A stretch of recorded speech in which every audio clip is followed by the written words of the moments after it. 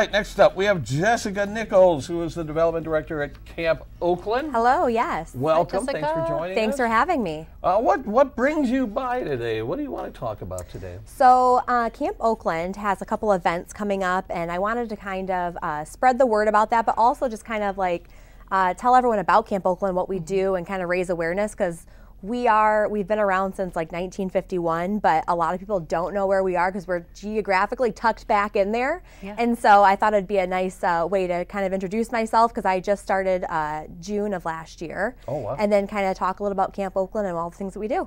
All right. Well, where is it located? Is it part of the complex? So we are in Oxford. Oh, you're in Oxford. Yep. Okay. So we're right off of Drainer Road. We actually have 160 acres. We used to have 320 acres, but we sold half of our land, and then so the north side's still there. We have a bunch of buildings on campus. We have 3 different units there. We have a girls unit, a boys unit, and then we have another boys unit that is primarily for those who are on their GED track. So we have those 3. So it's geared toward younger people. How does a young person wind up with your services? So the kids who come to Camp Oakland, they're between 14 and 17. They've offended in some sort of capacity, whether it's small charges, big charges, just kind of depends. They've offended in some way, and they go through the juvenile court systems, and they normally go to like a children's village or a Dickerson or a more institutionalized place first, and then they get placed somewhere else like us. We're non-secure. So where those places are a lot more kind of like a jail, where they're a lot more institutionalized. We're a lot more of the rehabilitative side of it. So we're non-secure. The kids there, so it goes through the court system, to answer your question. We get a referral, they get placed here. And then they go to school on site by Oxford School District teachers. They receive all the therapies they need. And like I said, we do a lot of rehabilitative things for them. Like you said before with the cops and coffee, we had the cops come out to the camp too and talk to the kids and kind of build that rapport too with them too, because they haven't always had the best experience with police. Do they live on Yes. campus? So they live on campus in the separate units. Anywhere between 6 to 12 months. It just kind of depends on like what the judge says that their sentence is, essentially. And then once they meet their levels, if they have good behavior and stuff, then they successfully are able to leave the program and go back, whether it's to their home or back on probation or whatever it is that the judge says. Wow. Okay. What would you say your success rate is at Camp Oakland? So, I mean, I guess it's hard to tell necessarily, but most of the kids who come, we have very few repeaters that come back. It really just depends on the situation. A lot of these kids come from some really like sad backgrounds. It's all throughout the state of Michigan, but primarily most of the kids we get are Oakland and Wayne County. And a lot of these kids come from abuse, neglect, just really sad environments. So they might do awesome at Camp Oakland, the structure, they thrive, and then it depends on if they go home back into the same environment. It kind of just depends on how they do. But those who leave Camp Oakland with either their GED or their diploma, because we work for the kids for both those, it's a less than 10% chance that they reoffend. So that's huge. Great. Yeah. I mean, we've all done kind of stupid things when we were kids, and it's got to be nice to not throw your life away, to be given this second chance. Absolutely, and I always say too, if I was 16 and I was left my own devices, who knows, what would have happened, And so when they come to Camp Oakland, a lot of times this is the first time where people really like care about them, and they're like, no, you have rules, you have to follow these things, and so they struggle for a little bit, but a lot of them really thrive. I mean, kids need structure. Yes. And one of the things that I've been working on too, with it's called our LPC unit. It stands for Life Preparation Center. Those are the young men who are on track to get their GED.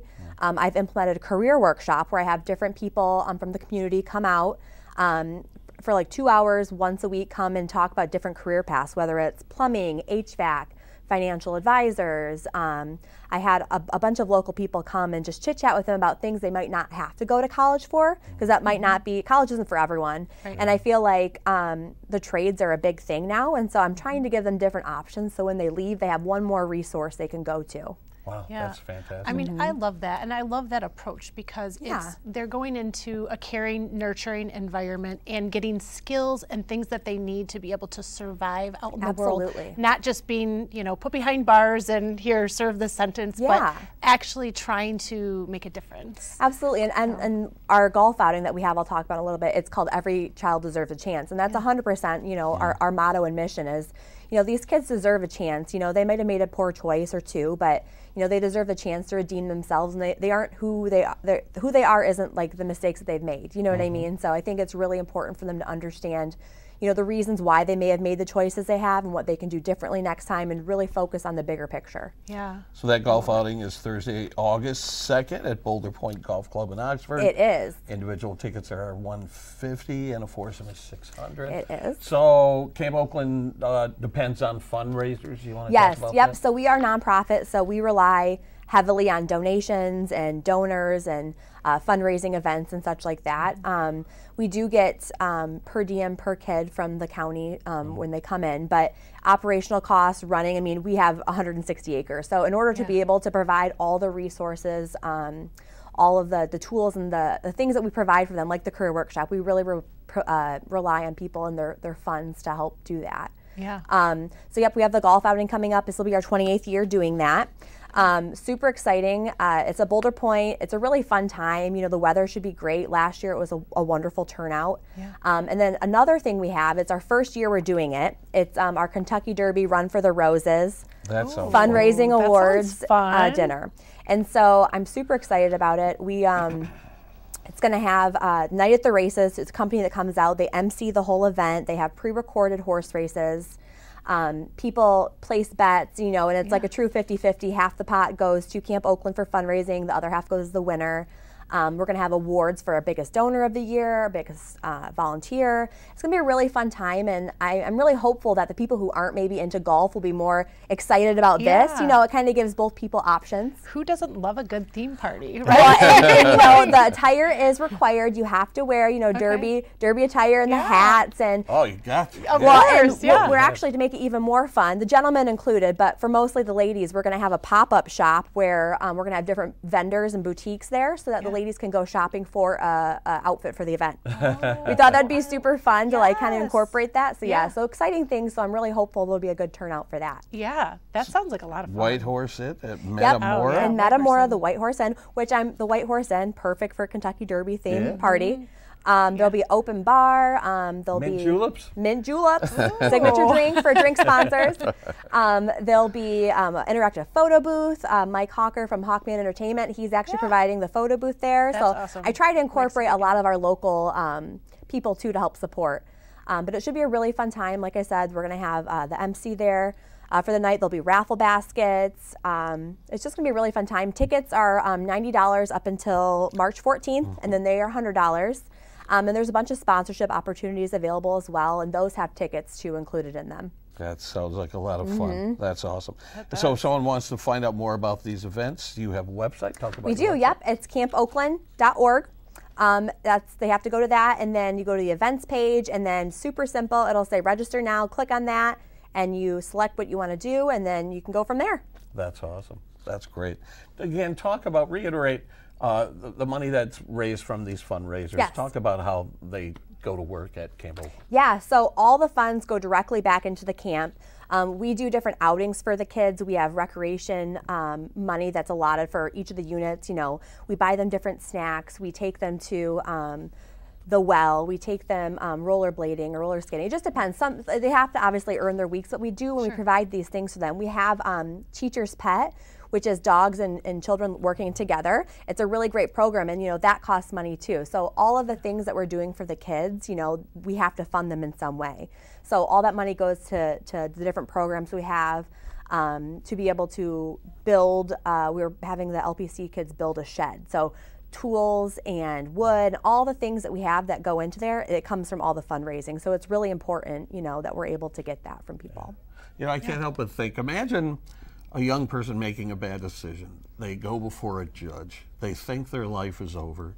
They get sent to Camp Oakland, and someone says, lace up your skates, we're going skating, and they're like, what? I could imagine just how relieved they must be to be able to experience that. Well, yeah, and like I said, it's like the bigger picture. Instead of, you know, reprimanding them, yeah, they made poor choices. We want to reflect and like to make sure they do better next time. But also we want to make sure that they know that they're cared for, that people are there rooting for them, and we want to see them succeed. So we're going to reward your good behavior, and we're going to be able to do these things where they might not have had a chance to do that before, honestly. Yeah. Right. You know, I'm curious, and I hope I'm not throwing this out at you, but have you ever had people come back who benefited from this program and speak to the 100%. So actually, the first resident ever, his name is Hillary. He is 85 this year. Wow. He is heavily involved in Camp Oakland. You know, he's along the way. He's made appearances. He comes to all of our events. And actually, I have one of our other gentlemen. I won't say his name just in case, but he's actually coming back to talk to the kids for the career workshop, and to talk to him about his business, how he created from scratch, how, you know, Camp Oakland really made a difference in his life, and he attributes that, you know, him doing so well and being so successful to that. Wow. So that's huge, you know, and so I feel like it's really great for those kids too to see that, and to see that, you know, they're willing to give back and they want to come back and show the kids, you know, hey, you can make something of your life. Just because you made a bad choice doesn't mean it defines you. Yeah. That's fantastic. It's wonderful. That's great. I love it. So yeah, for more information, visit campoakland.org for upcoming fundraisers or just for more information. Yeah, absolutely. Yeah. And I assume, you know, other than just the fundraisers, if anybody feels they want to just make a donation, they are welcome to do that as well. Yes, please. Yep, there is a donate now button on our website too. Yep. Of course. So, although I don't know, the events sound like fun to me. So. Yeah. And since we're a nonprofit too, it's all a write-off for taxes too, which people don't necessarily know that. So that's a huge incentive too. You know, you can provide support, but also you can, you know, make sure that you get that at the end of the year too. Yeah. That's awesome. That's nice. All right. Fantastic. Thanks for coming down. Yeah, Anything thank you. else you want to add?